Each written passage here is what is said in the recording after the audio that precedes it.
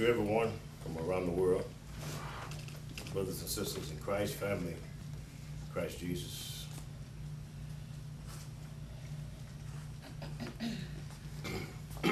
Just for the record, I'll be preaching from Isaiah chapter 12. Just a short word today of exhortation and encouragement. I feel a small virtue. Now, this virus is still around, some places worse than others. Of course, America is one of the, we have some of the highest, if not the highest, death rate. And now, since they reopened,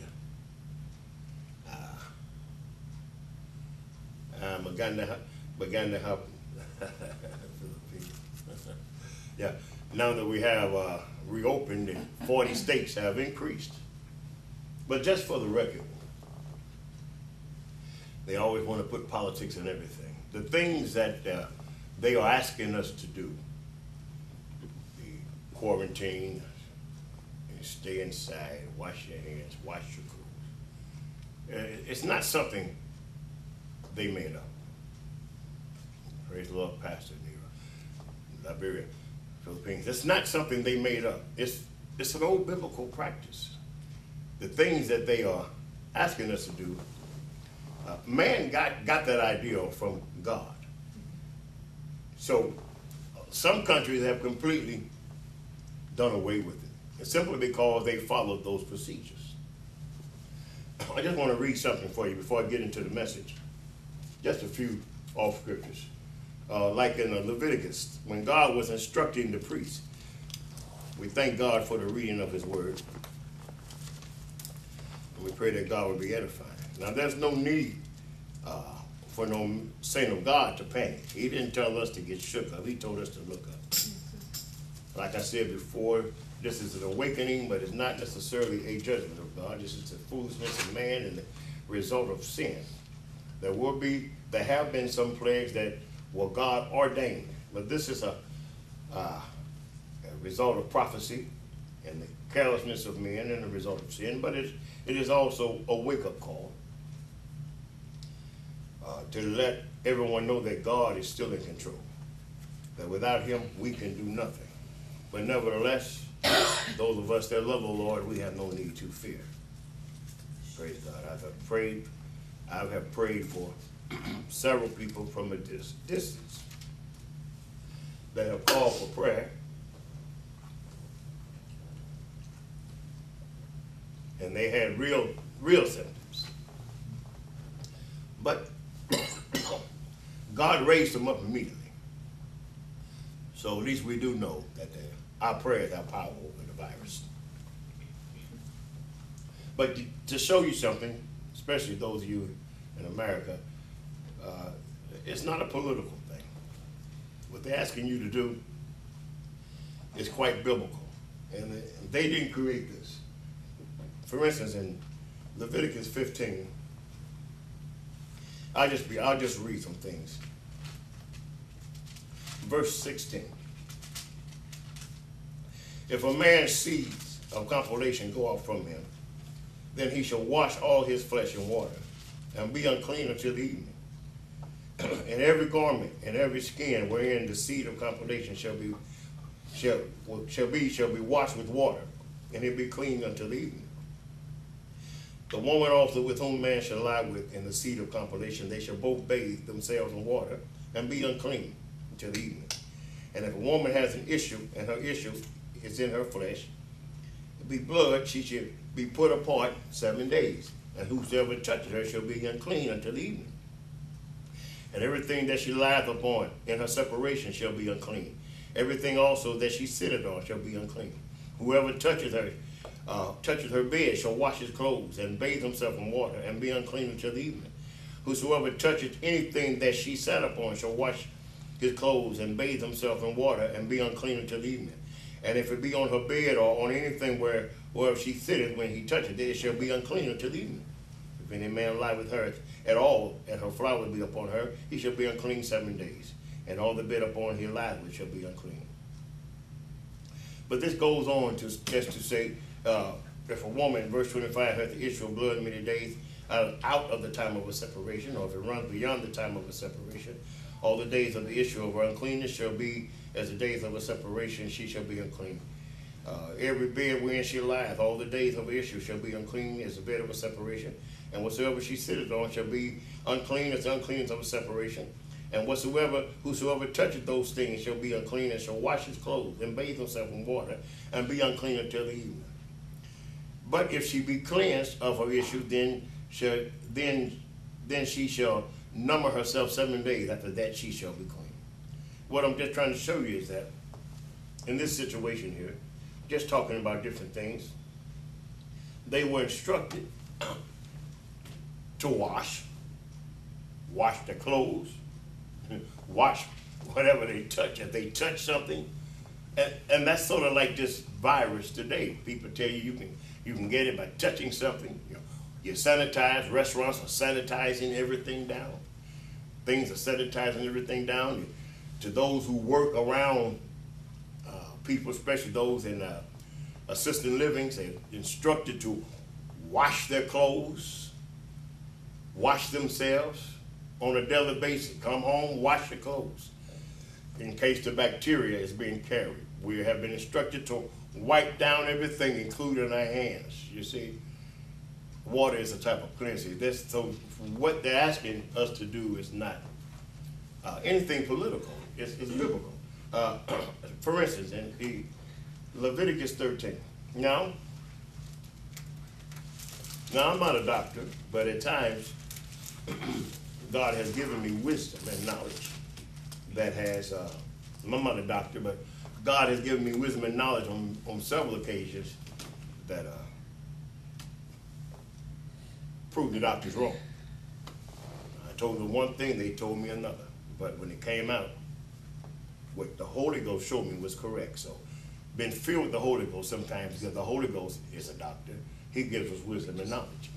But now listen to this. For instance, sometimes when you having an infection or a disease or something, many times symptoms of various diseases are similar. And when they first diagnose you, sometimes they call it by the worst of the disease. Better safe than sorry. Many times doctors give you the worst case scenario to be safe. My mother was in the medical field for over 40 years, you see. So there may be several diseases that start off the same, one deadly, the other not. But a lot of times they'll treat you for the deadly one. Worst case scenario. But you had the lesson. And so it is sometimes, even with this virus. It may have similar symptoms. I knew a young man who had, it seemed like, all the symptoms. Couldn't breathe. Couldn't breathe for hours, in pain. To the point where when they called in the doctor, the ambulance came and got him. And everybody just knew that it was the virus. Had all the symptoms, but it wasn't. It wasn't. I think it was pneumonia or something like that. And when they sent him home, he recovered. But it wasn't. But they called him in because it looked exactly. So listen, the Spirit of the Lord says, don't get too shook up because you feel a certain way. Don't speak anything up on it. If you truly have it in a real way, oh, it'll manifest itself. But don't be so quick to jump. Watch this. And I'm just going to read quickly. And this is the signs of leprosy in Leviticus chapter 13. And the Lord spake to Moses and Aaron, saying, when a man shall have in the skin of his flesh a rising, a scab, or a bright spot, and it be in the skin of his flesh like the plague of leprosy, then he shall be brought unto Aaron the priest, or unto one of his sons the priest. You see, brethren, back in the day of the Lord, your preachers were the doctors. Hallelujah to God. Even in the Old Testament, they came to the priest for the priest to speak in behalf of them to the chief surgeon, the Lord Jesus Christ. You see, they didn't go to the physicians of the Babylonians. They went to the priests. And the priest would follow the instructions of God as to what to do. So there should always be healing. In a real ministry, there is healing. There is, I feel, a virtue. There is the power of God. And the people should be able to trust in the ministry that they are under to manifest the power of God. Because when you give faith and you trust in the ministers to lead you to God, you are trusting them with your very soul. You are trusting that man of God with eternity. And that's not a light task. That's why preachers shall get the greater judgment.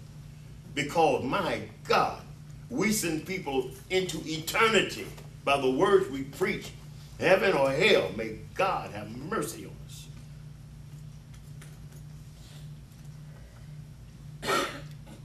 And so even in the law and the prophets, they went to the priest upon God's word. The book of James said, if any sick among you, James said the same thing, call for the elders. But if the elders don't know God in the power of prayer and in the power of the Holy Ghost, that church is in trouble. You see? That's why we see so many healings and miracles, because we believe in the word.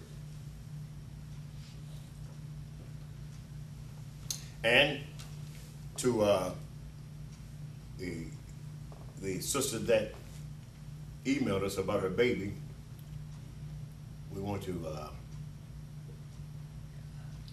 give a shout out.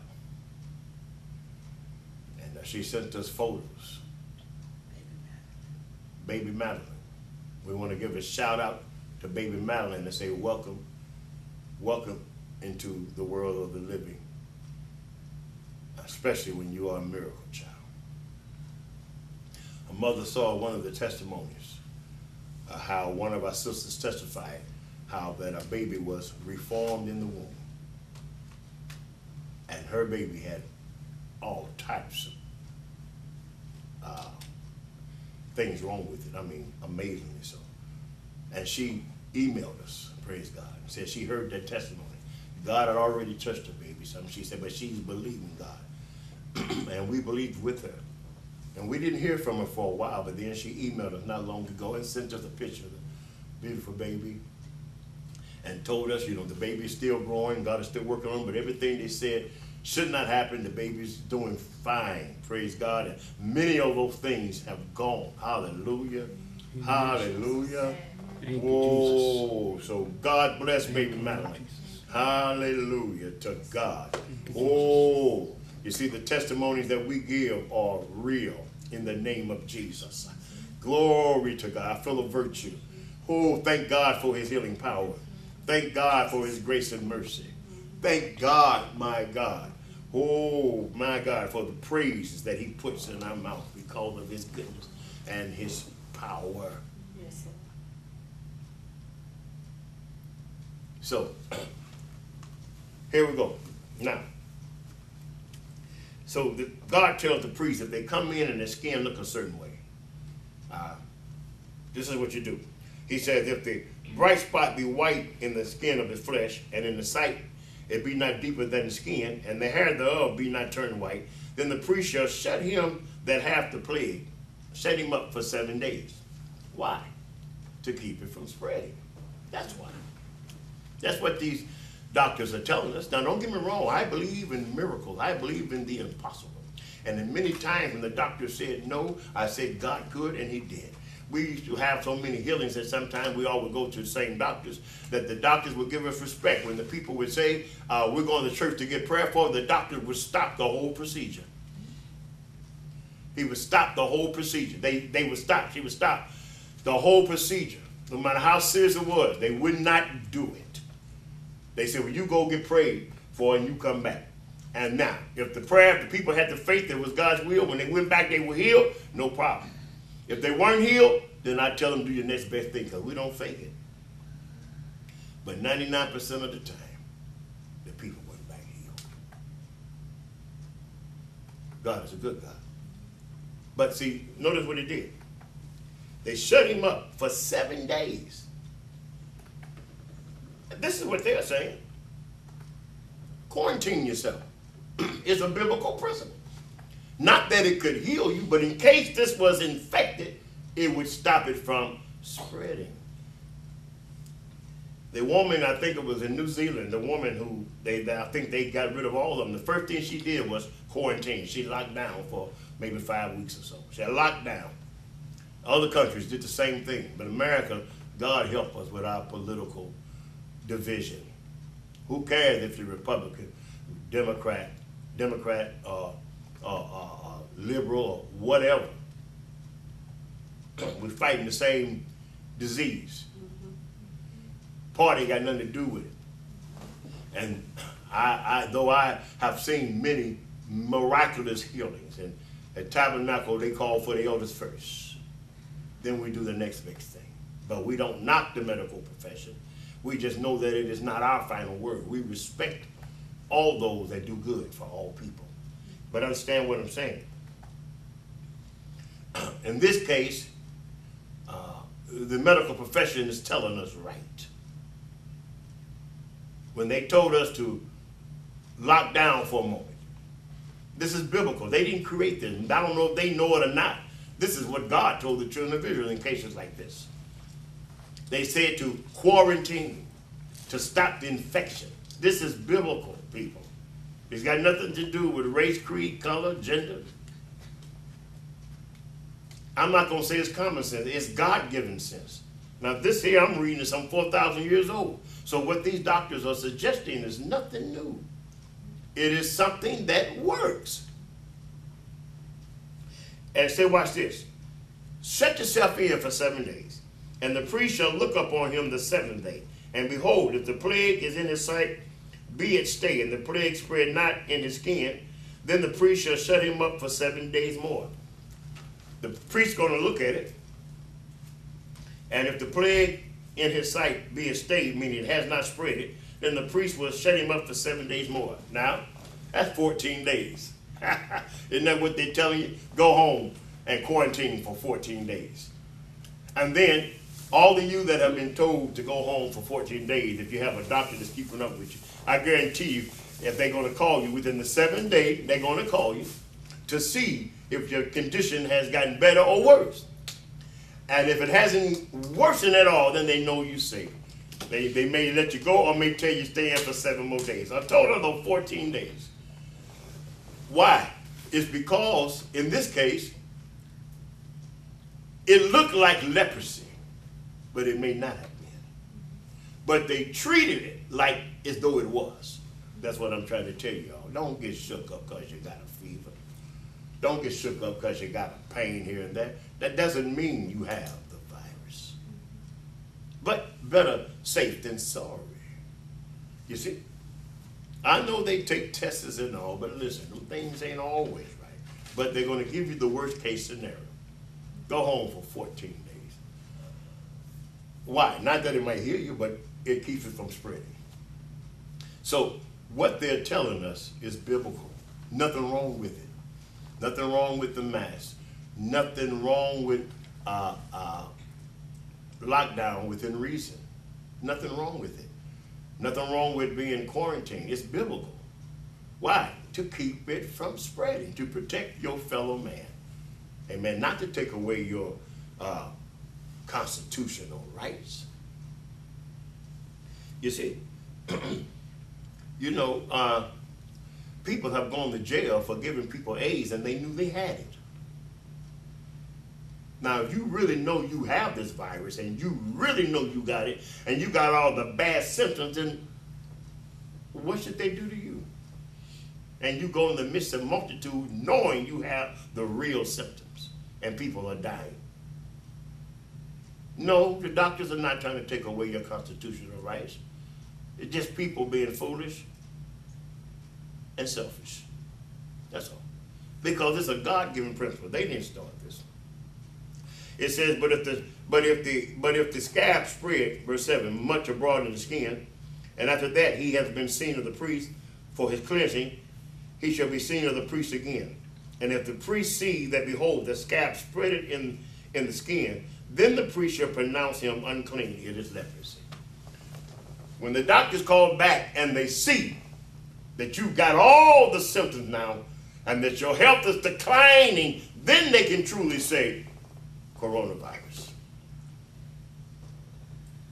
But guess what? The priest didn't know if it was leprosy at first, but it looked like it. It looked like it. It had the same symptoms. So they treated it as such. What did they do? They quarantined the person to keep it from spreading, just in case. And if it wasn't, they were free. But if it was, guess what? They stopped the infection from spreading. So this is it's a Bible principle. And it says that concerning several things. You quarantine them. The first thing you want to do is stop it from spreading. 15th chapter, Leviticus, you wash. Wash your clothes, wash your hands, wash yourself. If you touch something that might have been infected, someone that was infected, been around, wash everything down. Yeah. So it's all right. It's all right. Now, I don't think the authorities would like me to say this, but I live in America. I wouldn't advise nobody to jump up there and take some vaccine. I just wouldn't advise them, especially people of color. Oh, Bishop, I'm sorry. I just don't trust the system like that. They have done some terrible things with vaccines to people of color on purpose. But we're trusting God. He's gonna, this too will pass. So, to those of you that are in America, wear your mask. Wash your hands. If you work around a place where you know there's a possibility, wash your clothes. This is not man-made, it's biblical. I don't know if the doctors know this or not, but it's biblical. Don't get upset if they have to shut down businesses again. Lock it down for a season. We just opened too soon and too fast, that's all. I feel a virtue. So, to all of you that are saints, if you may have a problem hearing what the world said, but this is the voice of a prophet. Nothing wrong with sanitizing your hands. Nothing wrong with being quarantined for a season to make sure if you got anything done spread to see if you have it or not. Nothing wrong with that. Nothing wrong with getting tested. But let your body be the last word. Let your body have the last say so. If you get a test and they say you really got it, but nothing ever happened to you. But trust me, you ain't got it like they say. Now, also remember in vaccines, unless they change it, when they give you a vaccine, this is what I don't understand how they're going to do.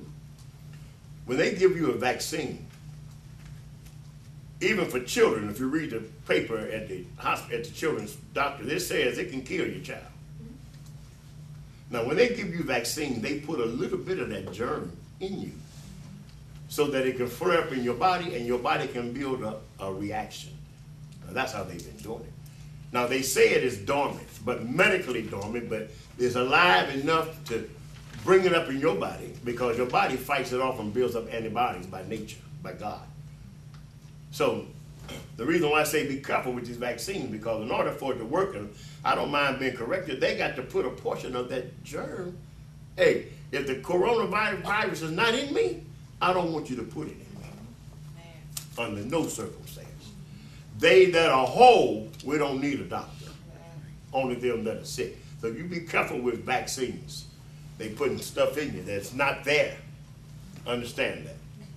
Now, Isaiah. Precious God, I feel a virtue. Let's give God glory. Thank you. I feel a praise. Thank you, Jesus. Hallelujah. I feel a virtue.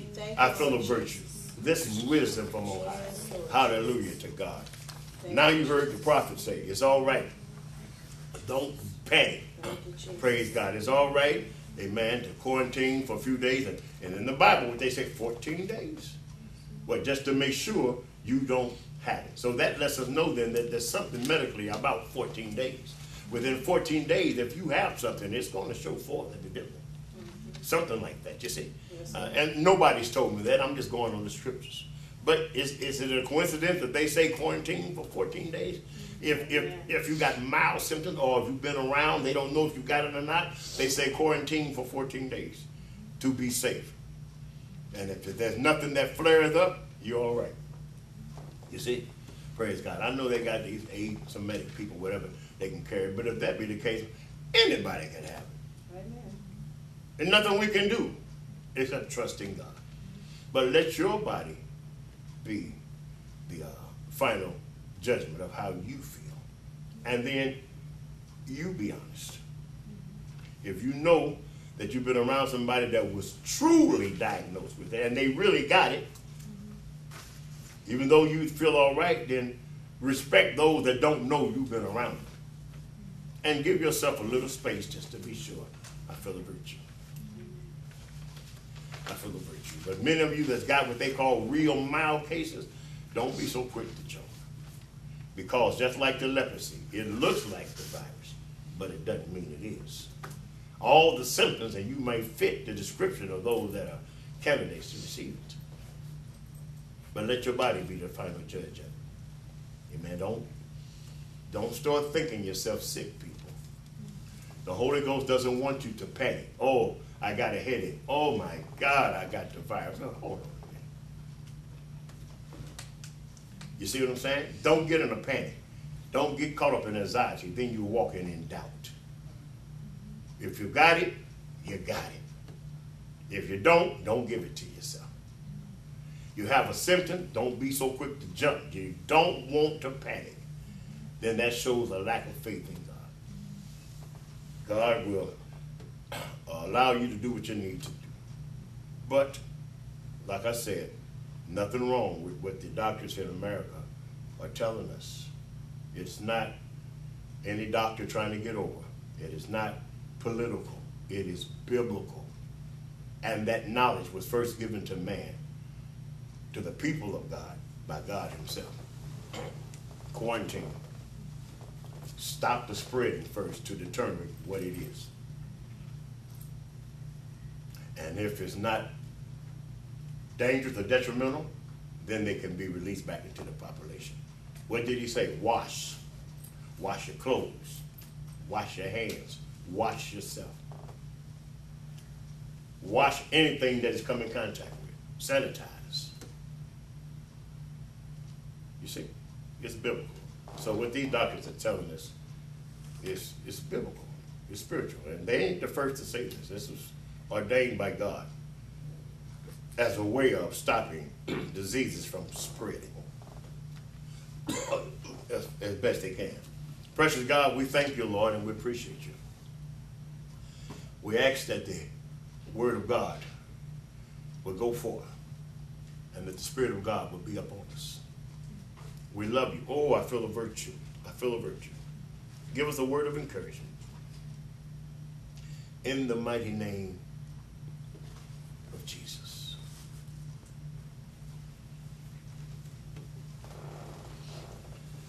Now, interesting.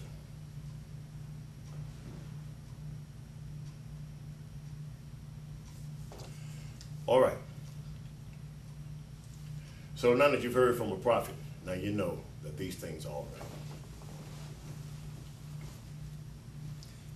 And I read from the scriptures. So what they're asking is nothing new. This, the technique that they're using, and it has worked for other countries, along with whatever else they've done, is over 4,000 years old. And it was first given to man by God to the priests of Israel as to how to determine if something is contagious or not. Okay? He even locked him down on one of the plagues of Egypt. He said, I'm going to send a hailstorm. Exodus. He said, everybody on the outside will not survive. And the Bible says that all the Hebrews and the Egyptians that feared God went on lockdown. And they lived. So we just want to do things decent and in order, that's all. Now.